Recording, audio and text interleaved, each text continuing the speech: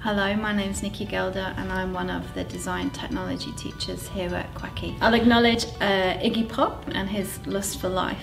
Choose design technology. Choose a subject that focuses on people and how we live. Choose a subject that focuses on a more sustainable way of living. The subject's about problem solving and collaboration, and there's no one right way of doing something.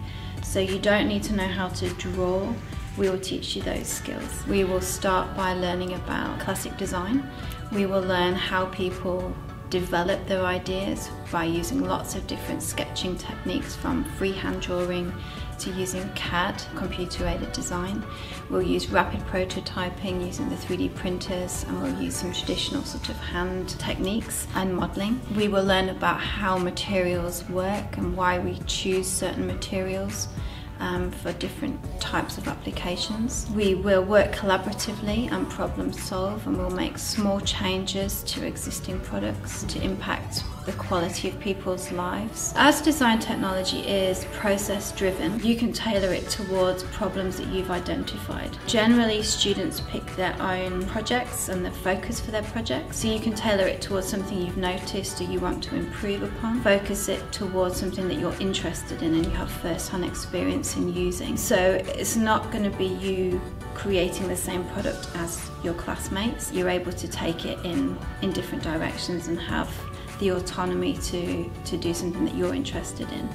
And it's about the process, not the end product, and how you overcome problems, respond to challenges, and how you incorporate user feedback and working with a target audience. For example, some of the minor projects that the Year 10s have been working on this semester are tailored towards their hobbies. So we've got students who are into martial arts, and we've also got students who are really interested in creating a shoe that has interchangeable studs that would go on the bottom. So rather than having several pairs of shoes for their different activities, they are wanting to create a modular shoe that would save time by just having the capabilities that you would need for hockey or for sprinting.